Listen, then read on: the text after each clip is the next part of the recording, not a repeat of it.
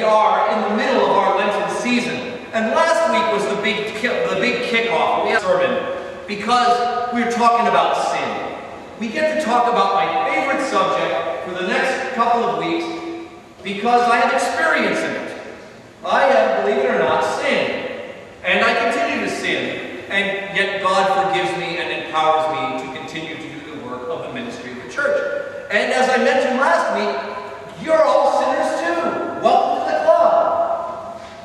The good news is that God knows that we are sinful, that we all sin and fall short of the glory of God. And it is because of that sinfulness that He sent His Son, Jesus Christ, into the world to save us and to reconcile us to His Father. The sin is good news because the blood of Jesus washes away the guilt and the punishment and the penalty of our sin. During Lent, we are bidden to look at the ways in which our sinfulness prevents us from hearing clearly God's call to us to follow Him, and how that sin keeps us from cooperating with His grace and hearing that prompting of the Holy Spirit to actually live lives as He would have us live. We need to repent. We need to turn around from our sinfulness and have true contrition, sorrow for that sin, asking God to help us to reform our lives and live as He would have us live. That's our challenge as members of the body of Christ. This week we hear a gospel lesson, which I think on first hearing makes Jesus sound, well, almost callous and cruel. We hear this story about a woman who has a child who has a demon. And when this woman, who is not a Jew, so therefore she's not a member of the original covenant with God's people, she's a Canaanite, she's a Gentile, she's one of them on the outside. And I don't know everybody here. We have a couple people who are fulfilled Jews in the congregation, those who were raised Jewish and have come to know that the Messiah has come in Jesus. But I think all the rest of us are Gentiles.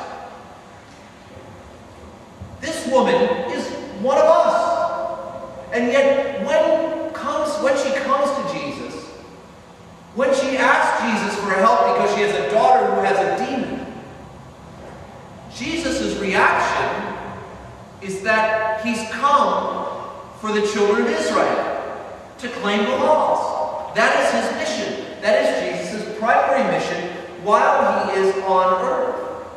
Now, don't get it wrong. It's not like we are going to be excluded forever. And in fact, Jesus says in His teaching that in many of the parables, that those on the outside, in fulfillment of God's prophecies, will be included. And thank God for that. We have been included. But in this particular instance, Jesus sets up this teaching opportunity by saying, I have come for the lost sheep of Israel. I have come for God's children. And then He seems to almost give her a slap. You know, you don't take bread from the children and throw it to the dogs. Now, I'm sorry, but I think He could have been polite. But good news is that God didn't ask Him first. He's making a point. And who knows, maybe in the Aramaic or in the Greek it has a whole stronger meaning and it's a colloquialism, like saying, hey, you dope, get off that bench, right? Maybe that's what it meant. But it's the woman's reaction that becomes that wonderful teaching opportunity and an opportunity for us today, right here.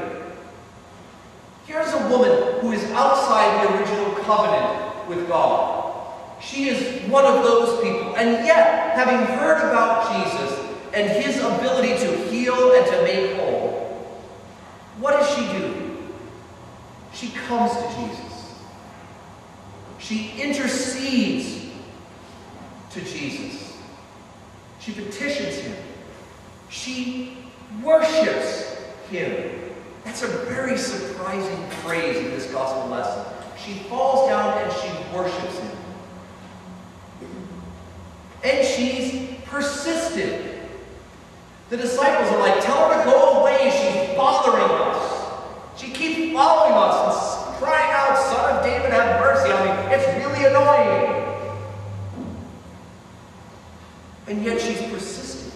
She has faith, she has persistence, and she's got a wonderful priority in recognizing Jesus and worshiping him.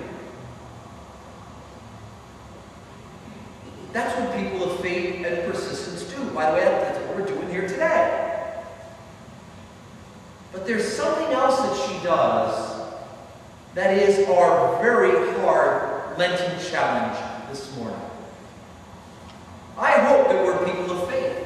And quite frankly, it may be you can say, I guess I have faith, and somewhere in your mind you're like that fellow in the gospel who says, I believe, Lord, help my unbelief. God's good with that. I believe, but I have questions. I believe, and some of it sounds pretty incredible. Just keep believing. God will help you fill in the blanks. I hope that we're persistent. That faith becomes the type of faithfulness that continues to bring our needs and the needs of the church, the body of Christ, to Jesus. Even if there are distractions that want to stop us. We talked about those last week. Those wonderful distractions in the world, the flesh, and the devil. The world doesn't want you to be holy. The world doesn't want you to solve your problems by bringing them to Jesus. Your flesh wants to pleasure itself and take care of itself. The heck with the next person. It's fallen, redeemable by Christ, but fallen. And of course, the evil one will look for every great opportunity to deceive you into believing that Jesus can do what he has said, do what he's promised. I hope that all of us understand that much. We are people of worship. We are people of faith. We are people of persistence. But when Jesus seems to be so rude to her by comparing her to a dog, saying, look, I'm not going to give you what I've come by God, by the Father's mission, to his children of this original covenant. I'm not going to give it to you. Her great faith, her persistence, her willingness to worship. Here it comes. Here's the big word. Brace yourself. Her humility. It's that dirty word again. Her humility allows her to say, I'll take a crumb. I'm willing, in the presence of Jesus, to take what falls from his table. Now, I hope some of you are thinking about the liturgy right now, saying, wait a second, where have I heard about crumbs under tables? We say that every Sunday. I am not worthy so much as to gather up the crumbs under thy table. But the woman comes to Jesus asking for mercy. And she's not just asking for mercy for herself, but for her child.